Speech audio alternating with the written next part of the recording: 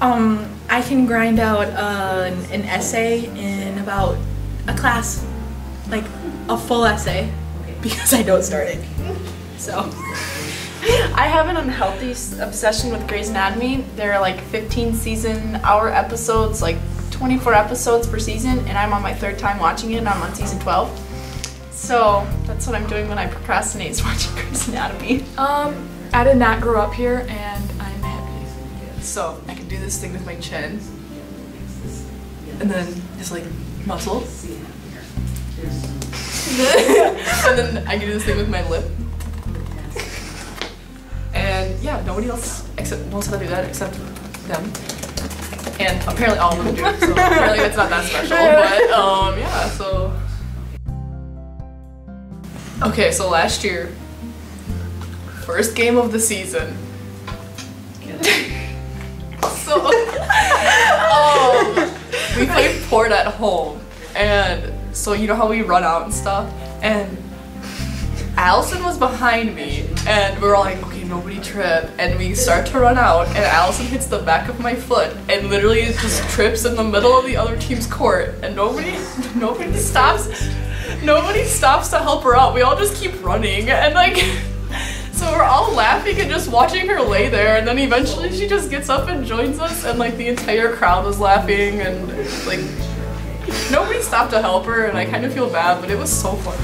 Like, I didn't even notice. Like, I think I was ahead of you. It was embarrassing at that time, but now it's really funny.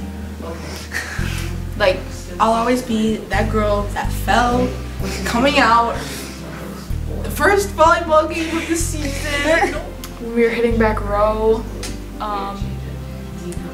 in practice, and I nailed Coach in the face. Sorry about that.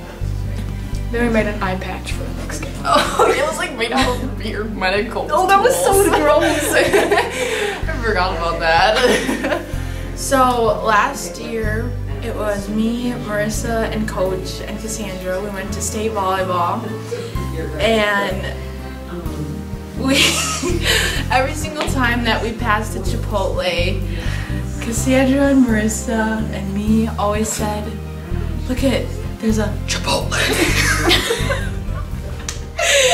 And then we ended up going to Culver's for lunch, and Marissa was laughing so hard that she leaned her head back and she nailed her head on the seat, the booth thing, and Coach died. Like, he started wheezing. It was so bad. At state, when someone had fake nails on, and they went to go like peel them off, and it flew and hit the person in front of us, and then it was just like resting on her back. I remember that. Just this fake nail, and we like tried to get it off of her without like her knowing that it was sitting on her, and we got it off, and then it flung up again, and it was in between the seat and her, and then we just had to tell her that it was on her, and she gave us this nasty look.